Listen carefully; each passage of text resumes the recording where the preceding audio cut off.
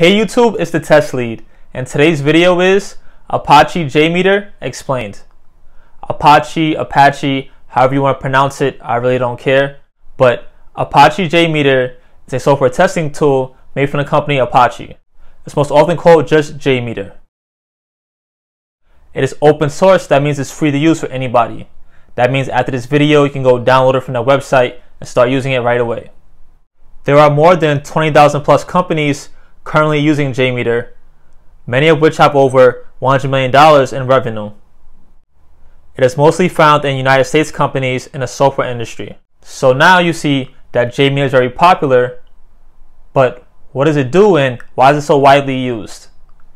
This video will cover what is JMeter and then what are the pros and cons to JMeter. So first, what is JMeter? JMeter is a Java-based tool that allows users to do load and performance testing. The users can then analyze the results from these tests. Currently, it's used to test web applications and can test either dynamic or static web pages. So now you might be a little lost, like, what is load testing, performance testing, or it's just more buzzwords for me? I'll try to break it down as simple as possible. Load testing is a type of performance testing. Performance testing involves creating tests that generally measure the speed, responsiveness, and stability of a computer, network, software application, or device under a workload. So under that definition, for our purposes, JMeter can simulate a website getting a heavy workload or a lot of traffic. For example, let's say when a new sneaker comes out on Foot Locker or on one of those websites or Nike.com, and you have millions of users trying to buy it at the same exact time. Will the website slow down? Will it crash? Tools like JMeter can measure this and be preventative measures so that when they do releases, it doesn't crash and they don't lose money. So why are tools like JMeter needed? As I just stated, this is a preventative measure so that company knows in advance how much traffic they can actually handle. And when they get a certain amount of traffic, how the website or application will respond. The goal is always to have the most enjoyable end user experience.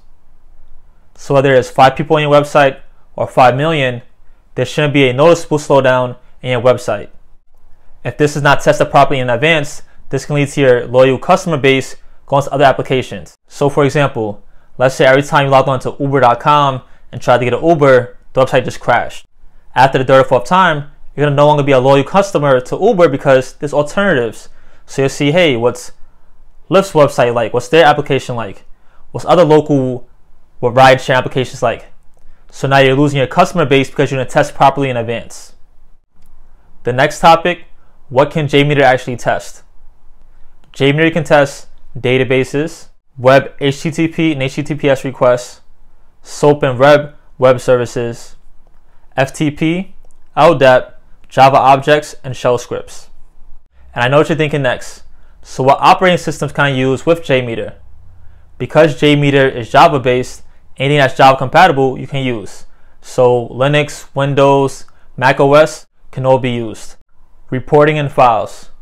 JMeter is capable of showing the results in a report format from your testing. You can show dynamic HTML reports for people to view and use. JMeter also has the ability to extract information from HTML, XML, and JSON, as well as other text-based formats. And now for the good part, what are the pros and cons of using JMeter? First, JMeter has an IDE that you can use to record your testing. I know you might have got lost when I said IDE. I'm trying to mix in the buzzwords with the actual definitions so that when you hear it elsewhere, you know what they're talking about. IDE stands for Integrated Development Environment, and examples of IDEs include Eclipse and Visual Studios. So you're writing code in C# in Visual Studios or Java in Eclipse using the IDE for that. But now back to the pros. For multi-threading, you can do offline testing. It's easy to install. As I said previously, it's open source, so it's free to use.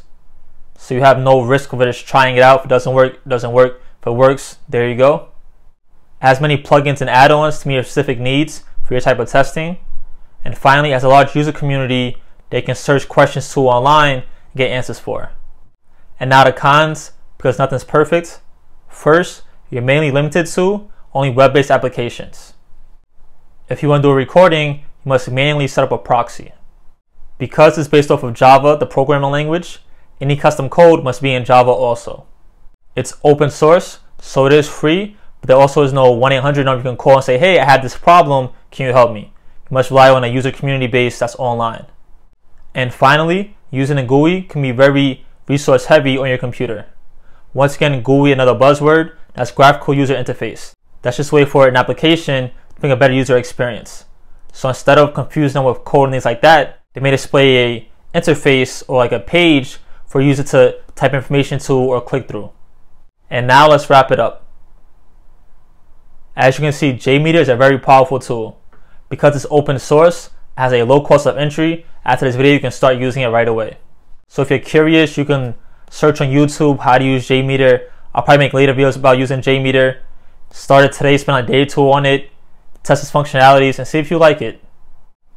If you found this video helpful at all, please like, share, and subscribe. If you want another video just like this, please take care. And hey, don't forget to learn something new today.